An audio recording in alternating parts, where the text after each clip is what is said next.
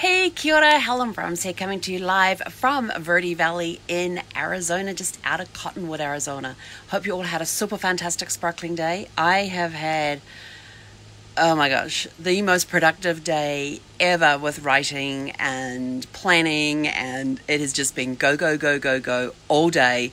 Started the day off with an accountability call with my accountability partner, so that's always good to talk things out about goals and where I am with my goals and how they're coming along and that sort of stuff, and talking about what's coming up in the next week.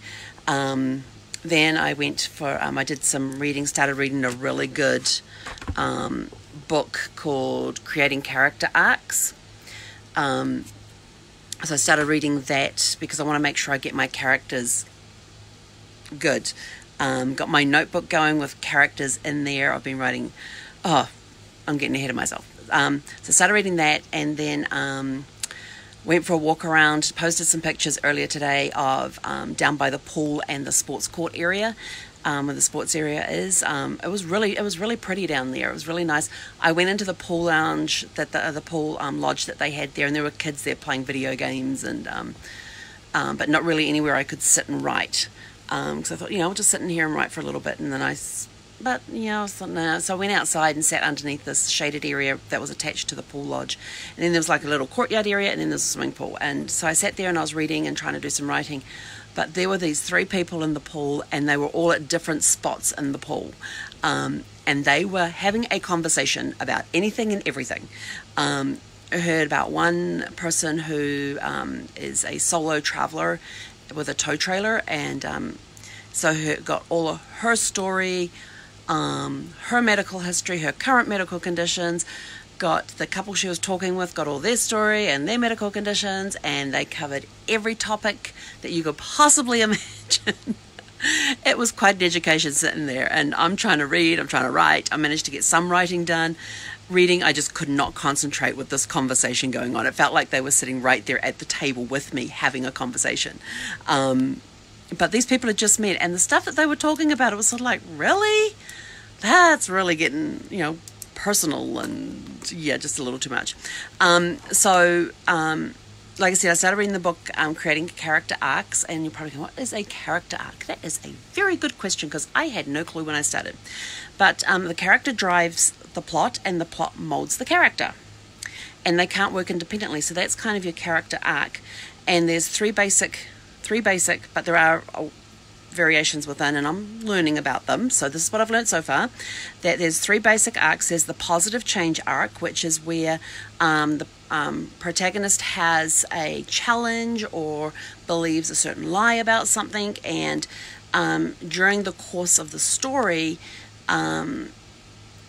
they start changing. It could be they change their beliefs, they're conquering a fear that they had, they're conquering their inner demons, and by the time the end of the book comes around, or the end of the story comes around, they have made positive changes within their lives, or within the characters created positive changes. The flat arc is where the character basically doesn't change throughout the thing, but they are the catalyst for the change in the story world that moves around them. And then you have the negative change arc, which is the opposite of the positive one. So I'm learning about these, and it's just absolutely fascinating, and it's helped me get into writing more about my characters. I have my characters for 3 book series. They're all interchangeable within the series. I have 1 set of main characters, which are going to be in 2 of the series. Some of them will cross over into a 3rd series. And then I have the characters from the 3rd series. And so I've gone through, and for most of them I already have written what their challenges are going. I already started writing some of their challenges that they were going to be, and some of the questions about what happens and who's trying to get them, and things from their past coming back to haunt them, or challenges they are facing, lies that they've been told, and that sort of stuff. And I have just been writing and writing and writing. I've been writing so much today. I actually have writer's cramp, and my brain is fried. So for a break I thought, let's go figure out what's in Tucson that I want to go see and do. So I did that, and I arrive in Tucson on the 24th of October. I'm actually going to be staying at a town between Phoenix and Tucson for 5 nights in between, and I haven't even started looking about what's around that area.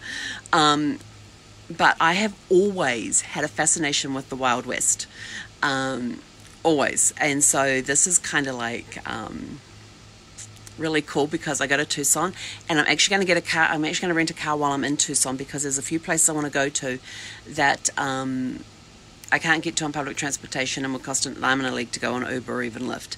So I'm going to get a rental car. I'm going to go down to Tombstone, which is where the OK Corral is, which is where the famous gunfight at the OK Corral took place on the 26th of September 1881. I actually looked it up.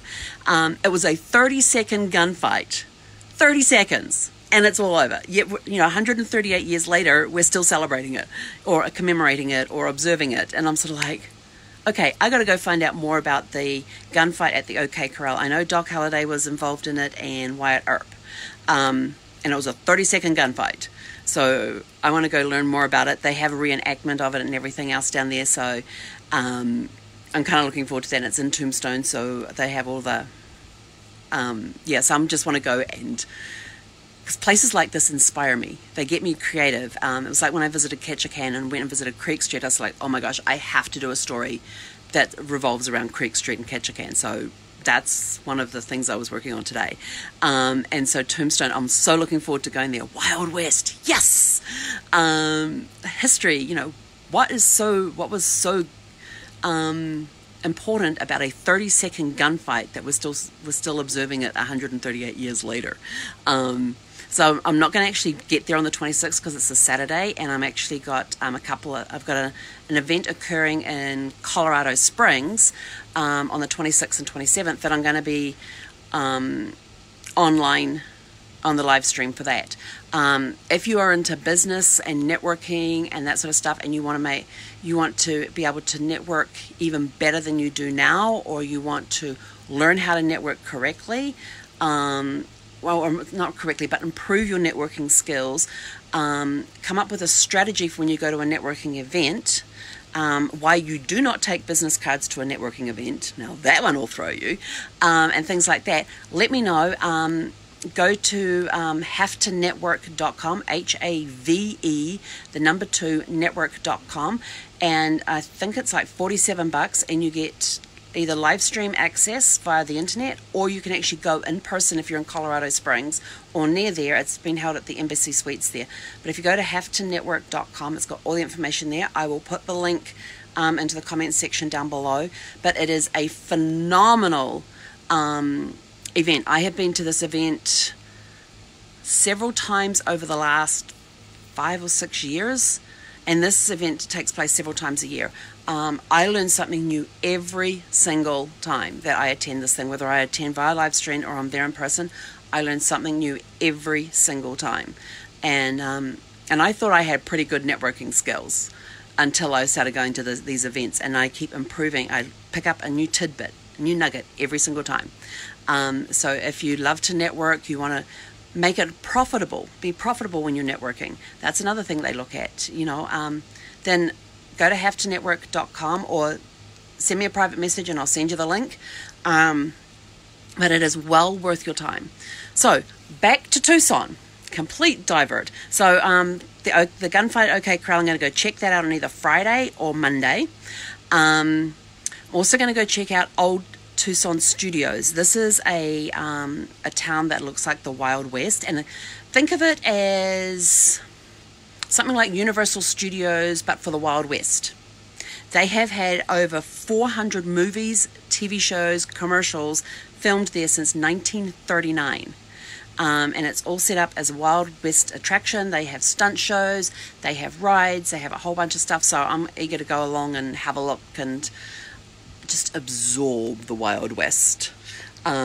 Also looking at going to see Biosphere 2, and this is where they've got that huge glass dome thing area where they have all completely environmentally controlled, with a rainforest and ocean, coastal fog desert, and you get a tour through the underground technosphere, and learn about their air pressure and environment and how they have the lung, and you get to see the lungs of the whole operation.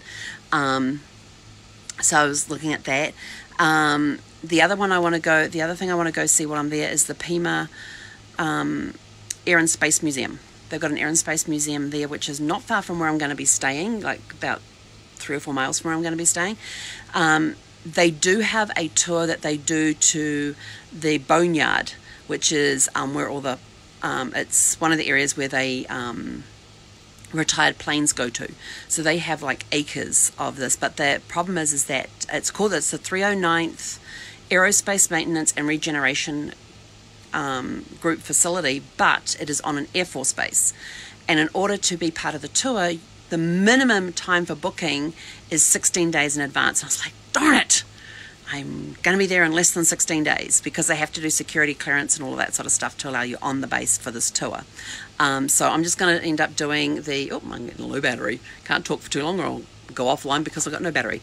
I'm going to end up doing the 45-minute tram tour that they have at the museum, which takes you around their grounds. And they've got some Warbird Museum planes there, which I absolutely love and adore. They've got military planes. They've got a whole bunch. So I'm keen to go and check that out as well. So those are some of the things I'm looking at doing when I'm in Tucson. Still got to figure out what I'm going to do for the days in between when I'm at that place. It's between Phoenix and Tucson, which I can't even remember the name of the place. So I may end up renting a car there and doing some other places as well. Another place I'm thinking of doing is the Apache Trail. So I may do that from the place that's between Phoenix and Tucson. And had I known about the Apache Trail beforehand, which is another reason why before I go on my road trip I should do some more research, I could have actually done that while I was in Mesa because it's only like 15 minutes from where I was staying. But this place, it will put it probably about an hour, and so that's not so bad. I can handle driving an hour somewhere in a rental car. So so I'm looking at going to the Apache Trail and having a look around there. They've got a ghost town. I mean, yeah, and that's by at the base of Superstition Mountain, which apparently has all these mysteries about it and everything else. So, I'm going to be in heaven. Wild West mysteries. It's just inspiration galore. Satisfying my curiosity about the Wild West and history, and I'm going to be in hog's heaven, I tell you. So there's a lot of stuff that's going to be coming up over the next few weeks. Tomorrow's going to be another writing day. Somebody asked me about North and South, like they want to know who the actors were in that. The two main actors, you got Patrick Swayze, who plays Ori Main, who is the Southern gentleman, and James Reed plays George Hazard, who is the Northern gentleman. And it's like I said about this, but I actually looked, and the playtime to watch all 8 DVDs, there's 2 episodes per DVD, it's like 24 to 25 hours of viewing time. Each episode is anywhere from an hour 30 to an hour 40 in length. So that's like, when you add it all up, it's like around 24, 25 hours of viewing time, and there ain't no way I'm binge watching that. I don't mind doing an episode a night or 2 episodes a night, because do 2 episodes a night, it's about the same length as a movie anyway, or just a little bit. So I'm about to go, and I think I'm up to disc 6, so I've got 2 discs to go after this one, and so I'll probably go and watch just 1 episode tonight, and see how we go with that. So loving the cold mornings. I get up in the morning, it was 52 degrees inside the RV this morning. Awesome. It means I sleep really, really good. I crawl into bed under my weighted blanket and read for a little bit, and then I am out. I think I got 5 solid hours last night, and that's the most I have had in solid sleep for a long time. Because when it's hot, I don't sleep very well, but when it's the cooler temperatures, I will sleep like a log. So enjoying these cooler temperatures here. Then I was looking ahead at the temperatures coming up to where I'm going to be going, and it's going to be back up in the 80s and 90s during the day. In fact, one day, I think it's the day I leave the place that's between Phoenix to go down to Tucson, is like 99 degrees in the place that I'm leaving. I don't know what it is yet in Tucson, or is that the day I arrive? I think that might be the day I arrive. It's 99 degrees. The day I arrived at the stop before Tucson. So we're going to be back up in the 90s during the day, but the evenings are still going to be nice and cool. They're going to be in the 60s and the 50s, so I'm loving those nights. That's when you open up the windows at night, let the cold air come in and cool the RV down, and then you just snuggle down underneath the weighted blanket and sleep. Anyway, that's it from me. I'm going to go and do some crocheting and watch an episode of North and South. And then tomorrow it'll be back into writing, back to learning more about character arcs, and maybe do some planning for the town in between. Who knows? I've got a fried brain, writer's cramp right now, and I'm going to go crochet. I haven't learned to crochet left-handed, but I have learned to write left-handed. Problem is, ideas flow faster than I can write left-handed. We'll figure it out tomorrow. I think I might put some CBD oil on my wrist tonight, and that'll be good to go for tomorrow. Okay, have a super fantastic sparkling evening.